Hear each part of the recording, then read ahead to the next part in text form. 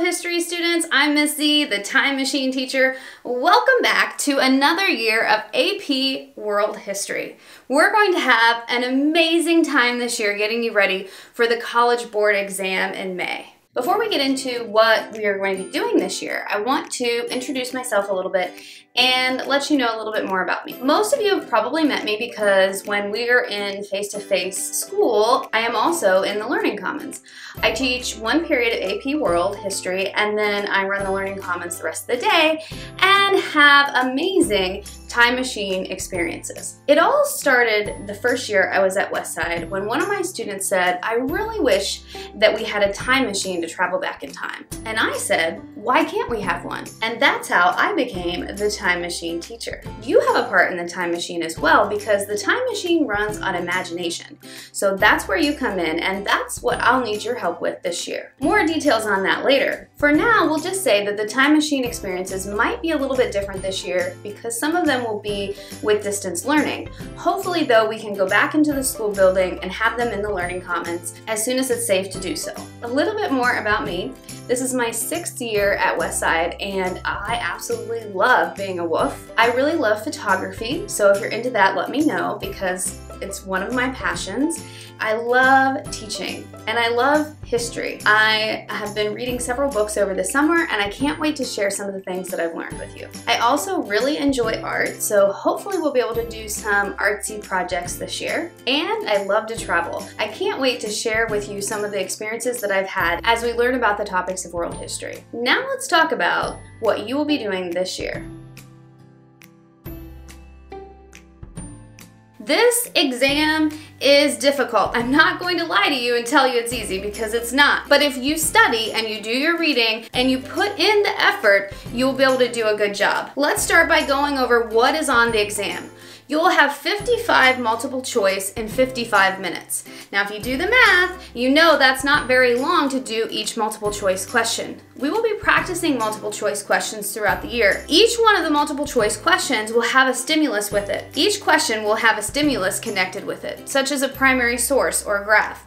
That is why we spend so much time throughout the year going over primary sources, and it's very important for you to understand them. However, because you get such a short amount of time on the multiple choice, what I will tell you all year long is that if you get to the AP exam and you are not finished and you only have 5 minutes left of that 55 minutes, just go ahead and fill in what you can and guess. That's all you can do, and hope for the best. I don't think College Board is really expecting you to get 55 done in 55 minutes. It's pretty impossible to do because there's so much reading. But that's why it's important to practice those primary sources throughout the year. Then you have 40 minutes to answer 3 short answer questions.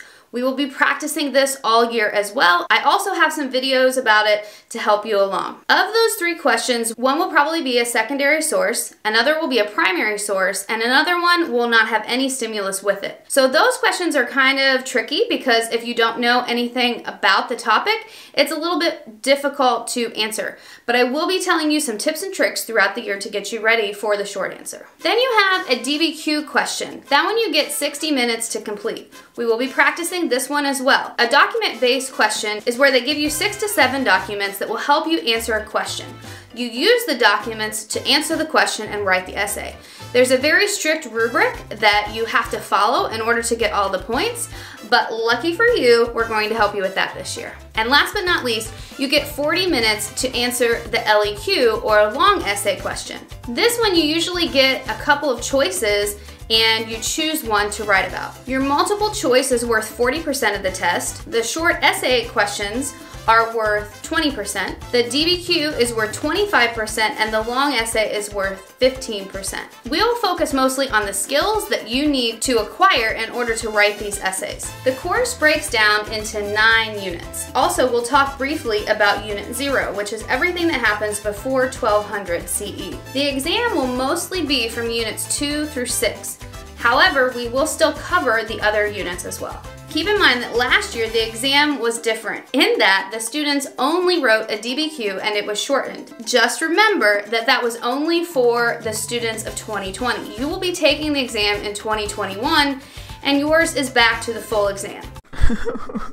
Therefore, if you see resources that are talking about only taking a DBQ exam, that does not apply to you. The most important thing with this class is doing the reading. That can be challenging for some of you. Some of you are not as fast at reading, but I'm here to tell you that if you practice, you will get better.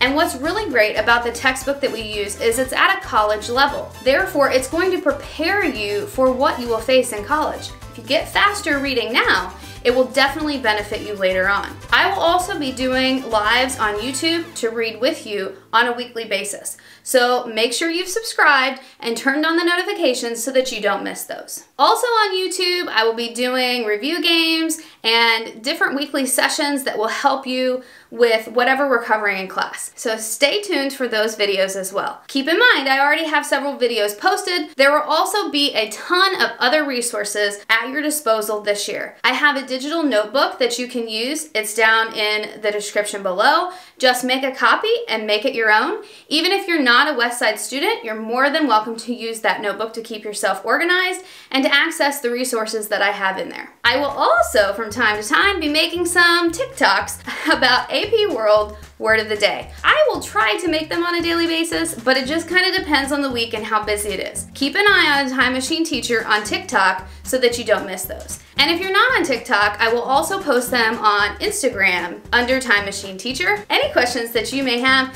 you can reach out to me on those social platforms. You can also email me, and here's my email. All in all, it's going to be a little bit of a crazy year, but no matter what we face, we're in this together and we can help each other be successful on this exam. I guarantee that if you put in the work and effort now, it will pay off. That's it for a quick intro of AP World History. Congratulations, you've just skipped 2 grades and you're now in college.